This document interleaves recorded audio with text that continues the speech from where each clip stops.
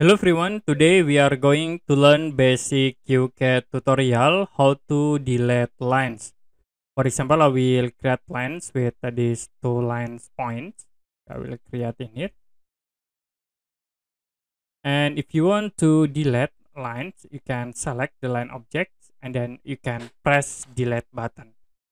If you want to delete multiple lines, you can select the lines and press shift button to select another lines. This press delete button to delete. The next you can create again lines like from this point to here. I will create this point and then in here. So if you want to delete again, you can select the line and then press delete button. Okay, that's it for basic qcad tutorial how to delete lines. If you have any question about tutorial, you can comment below this video.